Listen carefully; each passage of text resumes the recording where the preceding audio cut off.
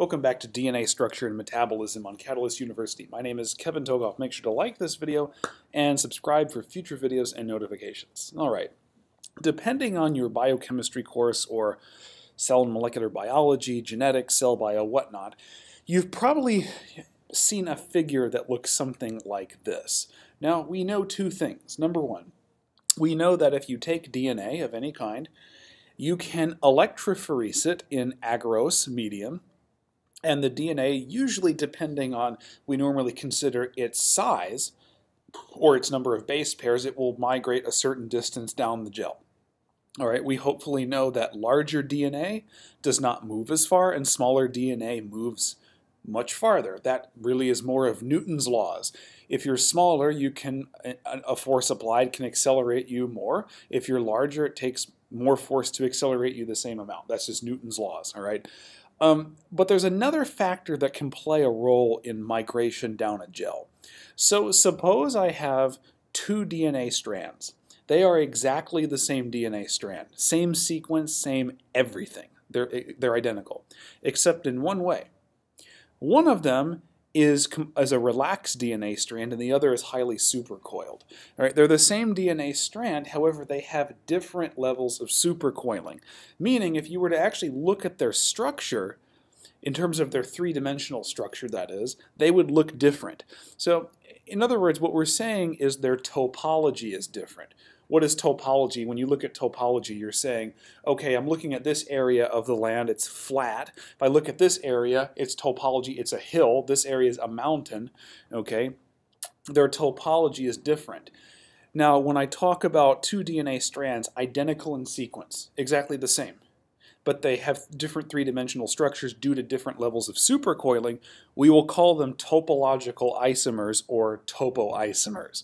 And we hopefully know by now that the variation in their supercoiling can be altered by topoisomerases and so on and so forth. The point is, if you have different levels of supercoiling, then that DNA strand of the same size will migrate a different distance through the medium, in which case in DNA it's agarose.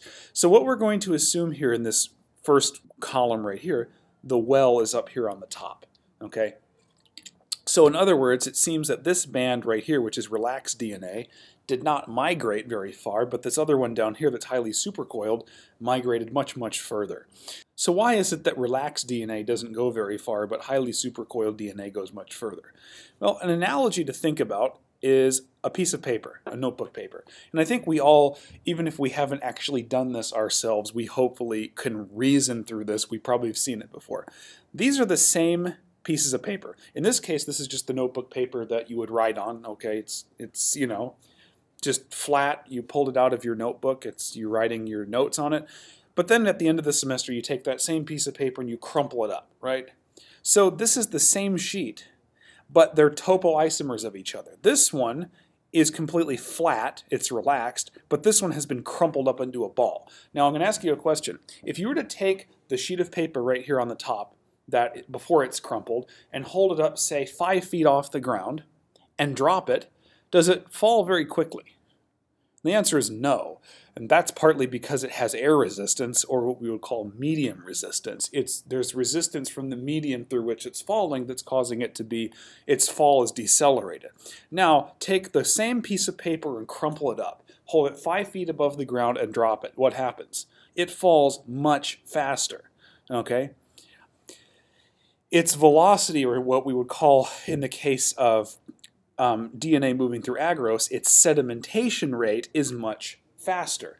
Okay, so because you have it's the same DNA molecule, same number of base pairs, but because the relaxed DNA has a lot of surface area through which the medium can exert a force on it, it doesn't migrate as far. It's slowed down due to drag through the medium. However, you could think of the highly supercoiled DNA like this crumpled up ball of paper. The highly supercoiled DNA is more condensed due to the supercoiling, and it's more aerodynamic, and so it experiences much less drag force through the medium, which is agarose. And so as a result, it migrates much further. When you think of a relaxed DNA molecule, you should think of a molecule that looks something like this, okay? However, either something like this or something like this is highly supercoiled. So this purple DNA strand, and by the way, all of these are the exact same DNA strand, circular DNA, but the same DNA strand. This purple one, the relaxed one, is not going to migrate very far. However, if I were to look at any of these supercoiled ones, they're going to go much further. They're going to be more like this band down here. And that's because the way you can think about it is when it's supercoiled, it's more aerodynamic because it's more crumpled up, so to speak. Okay? So one thing you can do that we'll talk about in the next video is you can actually use ethidium bromide, which is a very dangerous molecule, but in any case you can use it to determine sort of a qualitative degree of supercoiling in a DNA strand. Okay? So hopefully this made a little bit of sense. We use this analogy with the paper, but that's sort of why the supercoiled DNA travels much farther through the agarose gel. And if you were to have other bands, so let's look at these right here.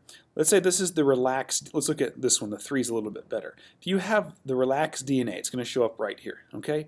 Now if you have, say if I look at this band right here versus this one versus the one at the very bottom, what we actually have is going from relaxed down a higher degree of supercoiling. Because remember, it's not just we're either relaxed or supercoiled, we have gray areas in between. We have a smaller degree of supercoiling, a moderate degree, or a very high degree of supercoiling. We'll consider the relaxed DNA, there's no supercoiling. But if we look maybe at this band right here, that's a small amount of supercoiling.